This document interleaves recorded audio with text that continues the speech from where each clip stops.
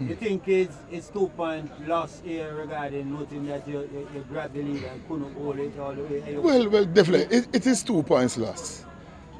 It was a very good game for both teams. And as you know, Cavaliers is a champion team of Jamaica.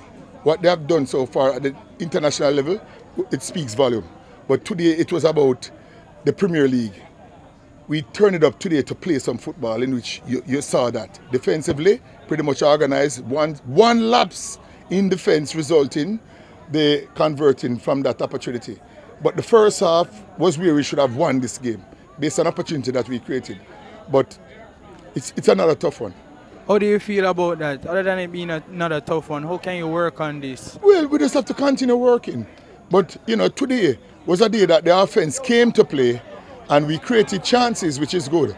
So that is something that we have to continue to work on to ensure that the finishing product, you know, becomes the best. And what does it say about your team that you only gave away minimal amount of chances and came away with just a draw? No, it's a disappointment. It's a disappointment.